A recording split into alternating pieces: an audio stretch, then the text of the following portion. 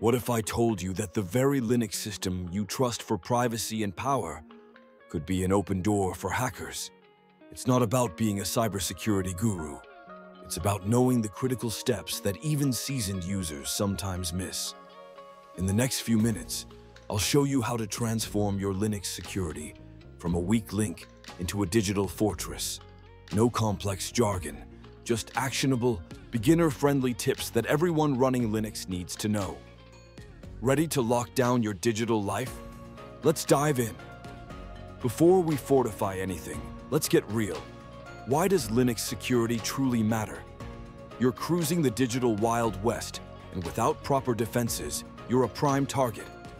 We're talking about malware, phishing scams, and unpatched vulnerabilities. Invisible threats that can turn your system into a hacker's playground.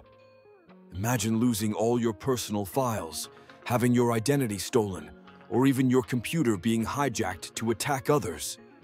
The cost isn't just financial, it's your peace of mind. By the end of this video, you'll have that peace of mind, knowing your Linux environment is genuinely secure. Alright, let's build that fortress, starting with the absolute basics.